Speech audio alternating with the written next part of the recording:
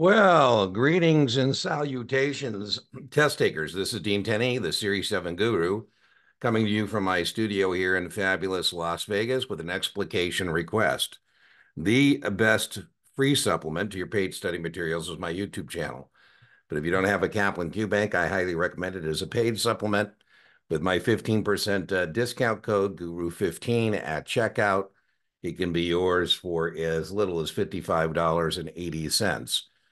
For that commercial, Kaplan allows me to give you free look on Kaplan content like this. I'll help you with any question from any test prep vendor. It's just easier if it's a Kaplan question because you can send me the QID and I can bring it up backstage. All right, let's get busy on this request. An investor purchased 20 XYZ Corporation 6% convertible bonds at 97% to par that mature in 20 years. So I think the first thing I've got to say is, okay, it looks like my cost basis on the bonds is 970. The bonds are convertible into 40 shares. Now, usually on the test, they give you the conversion price and not the conversion ratio. So here I say, oh, okay, well, cool. Thank you so much. They're telling me I can get 40 shares if I convert. However, 3 years after the purchase, okay, so I've held this now for more than a year. That's important. My holding period, if I decide to convert, is based on when I bought the bond. Who knows, may or may not be important. The corporation declared a 20% stock dividend. Hey, by the way, it doesn't matter that it's at 105, but again, in the trust indenture, there's an anti-dilutive clause. And what I'm saying here as a bondholder is I want to be able to convert into the same proportioned ownership. And so now I'm going to adjust the conversion ratio accordingly. So a 20% stock dividend, I want my convertible features to be adjusted accordingly so that I can convert into the same proportion ownership. So my original conversion ratio was 40, 20%. That means I want 8 additional shares. My new conversion ratio is 48 shares. Now, if I want to do the conversion price, I don't know why I would, but I could take 1,000 divide by 48, and that would give me the new conversion price. All right, let's see what happens next.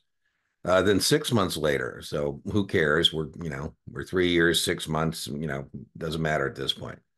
The investor decided to convert the bonds when they were trading at 104. So it's 1,040 into the stock and sell the common shares where we're trading at parity. Parity calculations is very testable. You can't be fumbling around with how to do parity. Parity means equal. In other words, if I buy the bond, if I convert the stock into the stock at 104, what have I paid for the stock is basically what that means, the equivalent, right? Parity. The way we get parity on stock is to take the current market price of the convertible and divide by the number of shares it's convertible into. All right, what was the capital gain or loss and the conversion price of the shares? Okay, so if we converted the bonds at 104, the reason we need to know 104 is because they're saying we sold at parity. So I have to solve for parity to figure out what my sales proceeds are. So here I take 1,040, current market price of the convertible. I divide by the conversion ratio. I get parity of the common. By the way, that alone is a test question. You should be able to do that on the test. Usually that would be the question. There's a convertible bond. It's trading at 1,040. It's convertible in X number of shares. What is parity? For us, it's an intermediate step because remember, we're trying to solve for what is my gain or loss here. So remember my original cost base now. I say, okay, well, I paid 970 for that bond. It was convertible and said I converted, and I converted into 48 shares. So my cost base there is 2021. The 970 that I paid for the bond, I convert. And so now I'm in business. I've got my sales proceeds, which is 2167. I have my cost basis of 2021.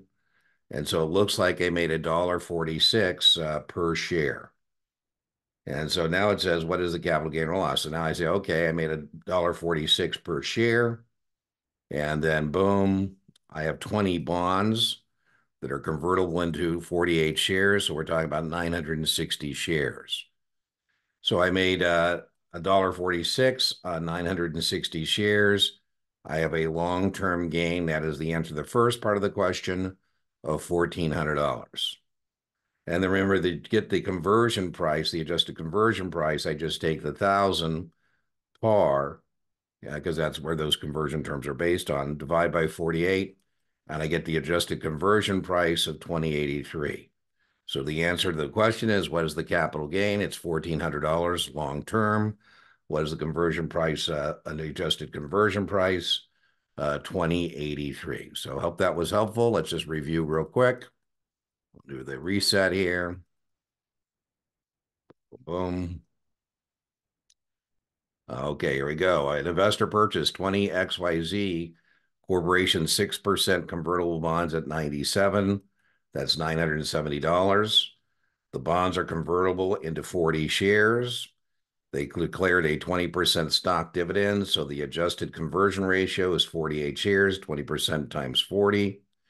It says 6 months later, they convert the bonds, and the stock is selling at parity. So we had to calculate parity. We took the current market price of the convertible. We divide by the conversion ratio to get parity of the common. That is very testable, that formula. It says, what is our capital gain or loss? We paid $970, which got us 48 shares per bond. So our cost basis is 2021. We have sales proceeds of 2167.